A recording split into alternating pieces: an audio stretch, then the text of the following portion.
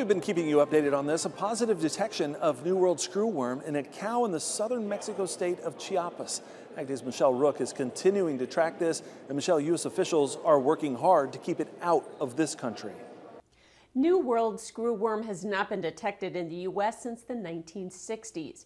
However, a case in southern Mexico on November 22nd prompted USDA to essentially close the border to Mexican cattle imports. Now, the news sent feeder cattle prices higher, but without any detectable spread, the market is gearing up for a reopening of the border sooner rather than later. USDA's Animal and Plant Health Inspection Service has heightened import restrictions on cattle and animal products from Mexico and intensified efforts in Central America to contain the spread of New World screwworm. Animal health experts say it's warranted as it's a significant threat to U.S. animal health. And so it can have a huge impact. So certainly an economic impact because it decreases the health and wellness of our livestock, certainly thinking about loss of animal use, and certainly thinking about our wildlife populations that could be decimated by this disease. The pest can infest any warm-blooded animal, including humans, and it's carried by flies.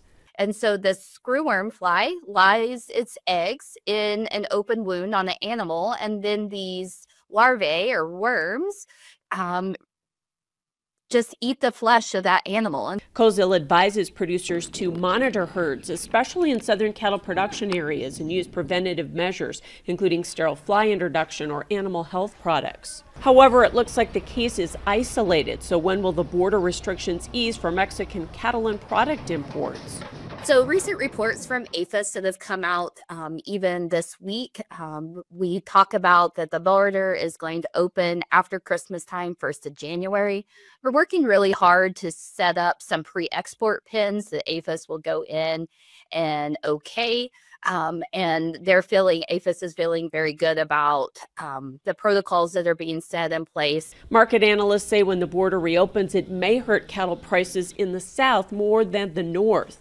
So yeah, they could break a little bit, but I think the reality of the deal is it looks like there's enough people out there that believe that ownership is the key when it comes to having some cattle around them, as tight supplies are very, very tight of this kind of animal, this yearling type steer. And, you know, that's going to still put a prop underneath the thing because the cash index is so strong. And so the price impact will likely be short-lived. I'm Michelle Rook reporting for Ag Day. All right, thanks, Michelle. Still ahead, what has gotten into the pig population lately? A look at another wild chase where police tried to bring home the bacon in the country.